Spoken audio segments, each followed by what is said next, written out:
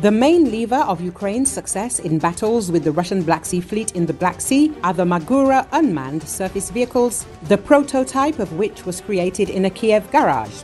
These sea drones have damaged or destroyed more than 20 Russian warships. The Sea Baby drones from the Security Service of Ukraine have also proven effective. It was these drones that dealt Russia 2 key blows in the battle for the Black Sea, according to the Time correspondent Simon Schuster. The journalist showed how he tried to control the Magura naval drone at a secret military base in Ukraine. The Magura prototype, Schuster notes, was created in the spring of 2022 by a group of former government officials, engineers, corporate executives, and tech investors. While Ukraine has no major warships in its navy, it has used these drones to outmaneuver one of the world's greatest naval powers. Produced at a cost of about $200,000 apiece, the weapons have damaged or destroyed about 24 Russian warships, about a third of the Black Sea Fleet, including large amphibious assault ships and missile carriers worth billions of dollars, he writes. The strikes forced the rest of the Russian fleet to retreat from the Ukrainian coast, effectively admitting defeat in the greatest naval battle Europe had seen since World War II, Schuster said.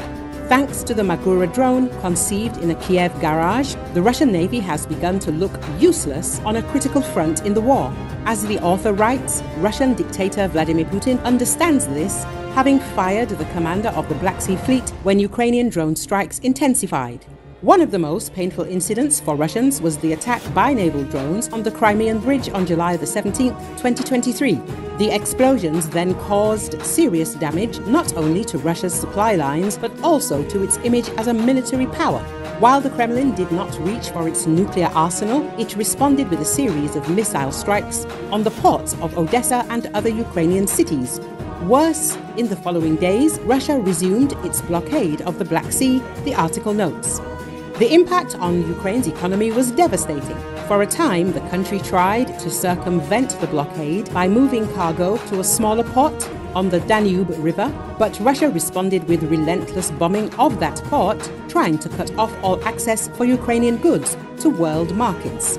Then the SBU launched a series of drones called Sea Baby, which could carry much more explosives, said the head of the agency, Vasyl Maliuk. President Volodymyr Zelenski set the task to put an end to the dominance of the Russian Federation in the waters of the Black Sea. To do this, Ukraine has decided to target the strategic Russian port of Novorossiysk, which, in addition to housing some of Russia's largest warships, serves as a hub for oil exports, the lifeblood of Russia's military economy.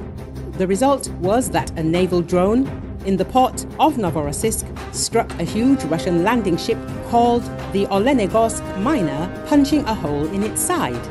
The ship was so badly damaged that it had to be towed back to port.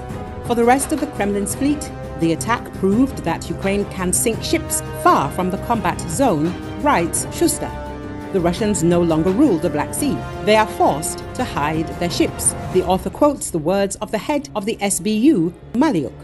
The show of force had little effect. Ukraine's attack on the Olenegorsk miner showed the Russian Navy that if it fired on civilian ships in these waters, the Ukrainians could do the same in the Novorossiysk area.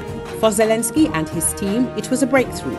They outsmarted the invaders with little more than a drone crew, a small fleet of boats, and a willingness to call Putin's bluff. The world's major maritime powers took note, the article says. The successful attack of the SBU on the large amphibious ship Olenegorsky Goniak in August of the same year demonstrated that Ukraine is capable of destroying ships even far from the combat zone. The material says that it was the SBU that started the history of Ukrainian maritime drones by coming up with the idea of attaching Starlink to its boats and using them as drones.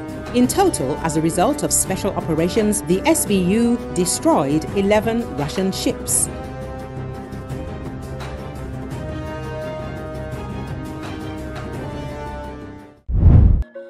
Ukraine is preparing to use Western-supplied F-16 fighters against Russia. This was stated by Ukrainian President Volodymyr Zelensky in his evening video address on August 26. Today I started the day with a separate long conversation with the Commander-in-Chief of the Ukrainian Armed Forces Oleksandr Syrskyi, both on repelling this missile attack in detail, and on our response to Russia, we are preparing, and on the use of F-16s, and on the operation in the Kursk region, we are continuing our actions in certain areas exactly as Ukraine needs. Over the past 24 hours, we have expanded our zone of control. There is another replenishment of the exchange fund.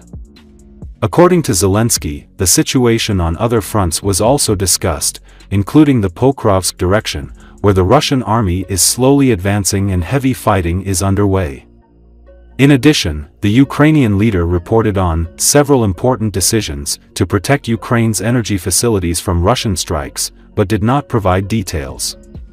The F-16s will likely have two main roles, experts said, one defensive and one offensive.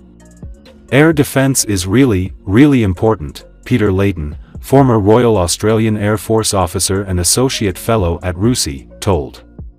Looking at the big picture, the Ukrainian National Air Defense commanders might try to use the short-range guns, like the Gepard, to kill the Shahids, use the F-16s to kill the cruise missiles, the older SAMs to kill the ballistic missiles, and the Patriots to kill the Kinzhals. In an offensive role, Leighton said F-16s could be used to replicate one of Russia's more successful military innovations used during the full-scale invasion, glide bombs.